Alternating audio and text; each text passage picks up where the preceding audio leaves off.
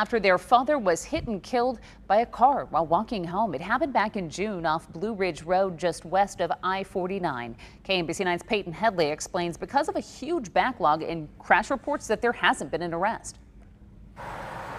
Haley, MSHP says the driver cooperated after hitting Robert Gatewell just off of Blue Ridge Road here, but they can't file any charges until the investigation is complete.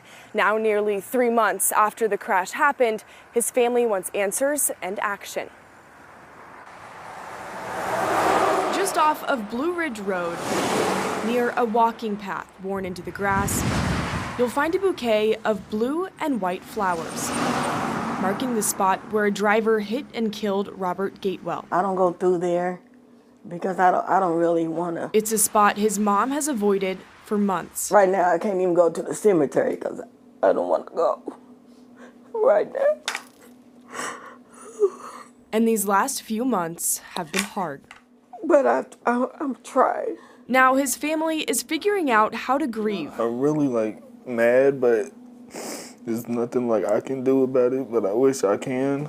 And fighting to put the driver who killed him behind bars, almost 3 months after the accident happened. We're actually just wanting to know, when is this report going to be done? MSHP says they can't give the case to the prosecutor until they have the crash reconstruction report.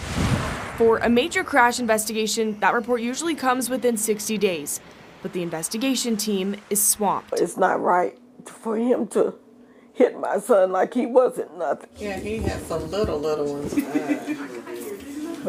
So for now, his family will remember him through pictures and stories. He was a good soul, he was. And do what they can to keep his memory alive. I just want to see justice for my son. In Grandview, Peyton Headley, KMBC 9 News.